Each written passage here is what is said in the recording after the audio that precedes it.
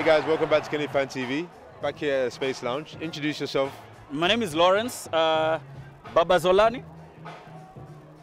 Move the hair out of the way. We didn't see that. There you go. There you go. There you go. Man, that was tight. That was tight. Yeah, I thought for a minute that was gonna be 1-1. So what? I thought for a minute that was a board draw for a minute. Yeah, that was a quick goal, and for me it was a very tight squeeze. It was almost going 1-1, to be honest. Because that was like a second string Arsenal almost out there. I thought United were gonna like do another 8-0 today. But there were also two teams in the United team today. As in the first team, the first half, the team that played in the first half, very lethargical in the second half.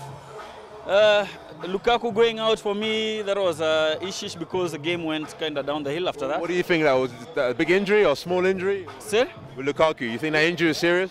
Two things. Could have been an injury, and also he's being preserved for the next big game, you know. Yeah, so. True, yeah, you're going to Wembley as the song as I hear earlier on. We are going to Wembley, so we have to preserve him for that. Already this game doesn't have that a big impact because we are number 2 in the Premier League, so either way. So what's your thoughts on the final coming up in Wembley? In Wembley? Tight one, but we are taking it. Mourinho has to end up with a silverware.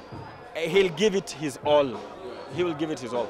Chelsea are going to be tricky. Yes, Chelsea is going to be tricky, but Mourinho will get one over them. He'll definitely get one over them. He'll be very tactical. We might play some, well, not so, but definitely we'll get it. What will be your views if United don't do it, if you don't win the FA Cup? I mean, is Mourinho still the man for next season? Yes, he's still the man for next season. Look at where we were last season. We were number 6. This season we are number 2. We're improving by the day. Remember, you don't fall from the top and just get back to the top in one day. I mean, you have to grind to work backward. Look at Arsene Wenger is retiring today.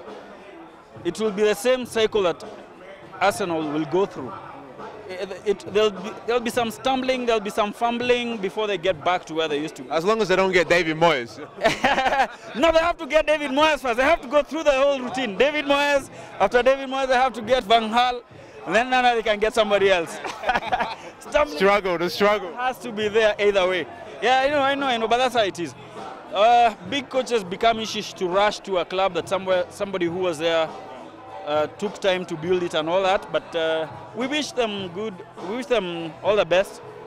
For Arsene Wenger, I salute him. You got a good send off for Old Trafford. Thank you, my man. Thanks. Pleasure. Welcome. Cheers.